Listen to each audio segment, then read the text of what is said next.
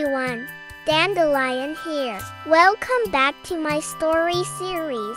Remember how we learned about Abraham's incredible faith? God blessed him with a son named Isaac, and today's story tells us what happened next. Isaac grew up to be a kind and strong young man. One day, Abraham realized Isaac needed a wife, but where would he find one who believed in God like them? He talked with his servant Eliezer. Eliezer, you're my most trusted friend. I need your help. Anything for you, Abraham. What is it? It's time for Isaac to find a wife, but she can't be from here. She needs to believe in God like us. That's a big task, Abraham, but don't worry. I will do as you have commanded. Eliezer packed his bags, loaded them onto camels, and set off on a long journey. He traveled to a faraway land where Abraham's family lived. On the way, he prayed to God for guidance. Dear God, please help me find the perfect wife for Isaac. Someone kind and faithful, just like him.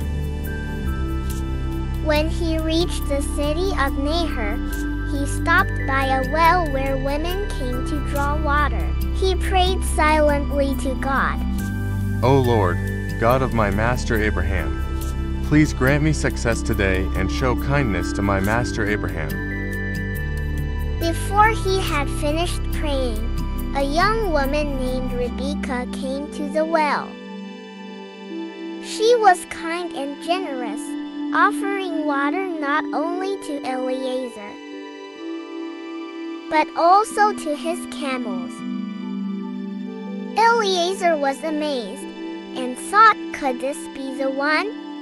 He asked Rebekah about her family, and when he learned that she was indeed a relative of Abraham, he praised God and presented her with precious jewelry.